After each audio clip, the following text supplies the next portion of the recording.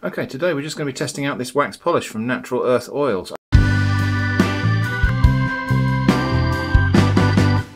So I bought this on Amazon, I think, and I was just looking for a food-safe wax polish. This is designed for chopping boards, salad bowls, that sort of thing. So it's a wax polish. It's made from beeswax and linseed oil, carnauba wax, I think, and some other natural waxes. So let's have a... actually, it's interesting. It smells quite clean and fresh, and it smells like you could cook with it almost, actually. There's no scent as such. It smells like cooking oil, I suppose. So I'm going to try this out on my big hand-carved wooden spoon and just see what that's like on there. So, because obviously I want a food-safe finish on here. It's quite a hard wax, so we're having to work quite hard to actually get some off the surface of the tub there, and then work it into the spoon like that. It's quite nice to put on, actually. It's quite,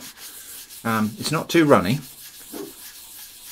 It's got quite a nice sort of paste finish to it, so that feels really good. And wow, that's really brought up the shine of that wood, really bringing out the grain and all the imperfections in my carving. But never mind, it was meant to be a quirky little spoon, this one. Quirky is another way of saying not very well made.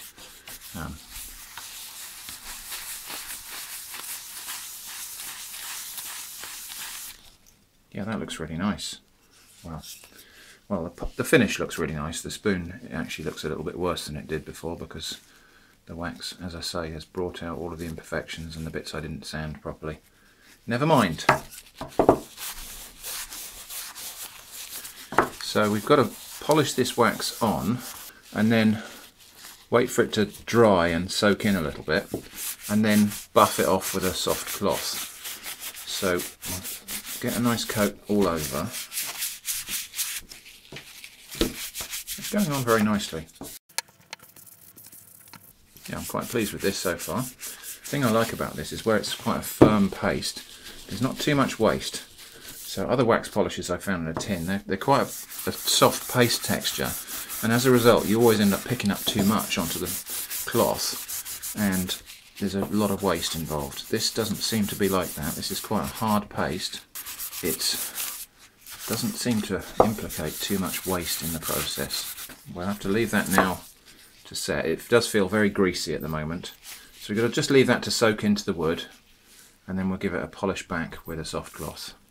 Oh, Eva, no, come on.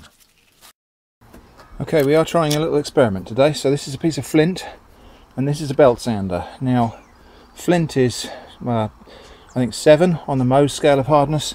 This is aluminium oxide, which is 8 or 9, so it should be okay. So it should be possible to grind this down. So I'm just going to try grinding that side that's already quite flat, because it's got an interesting pattern in it.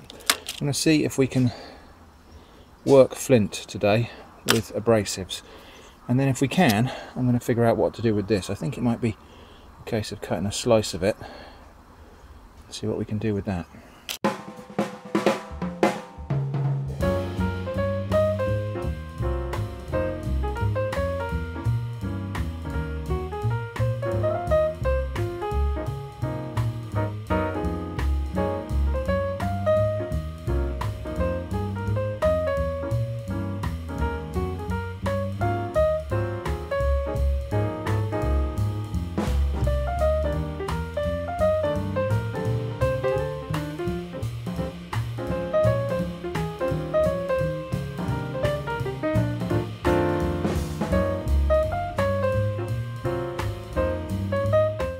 Okay, well, it certainly does appear to be possible. It's very slow going, but actually we've got some really nice shiny bits. Even though this is only 80 grit paper, it's actually polishing it down to a very nice glossy finish, and some of the beautiful colours inside the flint are coming out there. I may stop here because it's just so slow going, and that isn't a straight line anyway. I think I need to get the diamond bits on that and actually cut that flat and then polish it smooth once it's flattened. But anyway, that's an interesting experiment, and I think it's promising.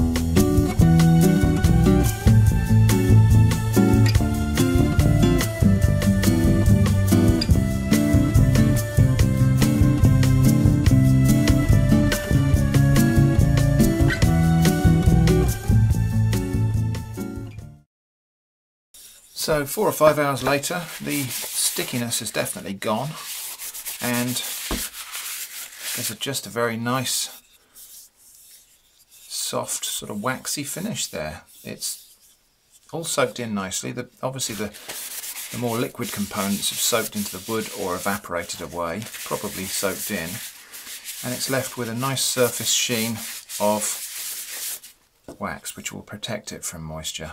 So I imagine this finish is probably more suited to salad bowls and chopping boards than wooden spoons, because wooden spoons will tend to get immersed in liquids.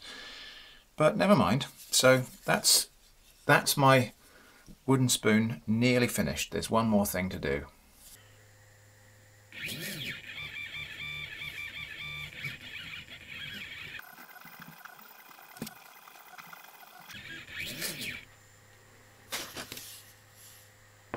Pretty good.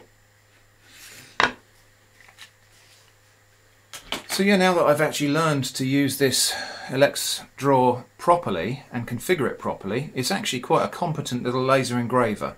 So I'm going to build a fume hood for this so that we can have a proper smoke extraction for it, and then there's going to be some more projects coming using this Elex drawer laser engraver. So expect to see this Elex drawer laser engraver in some more videos quite soon now. Thanks for watching, and I hope to see you again soon.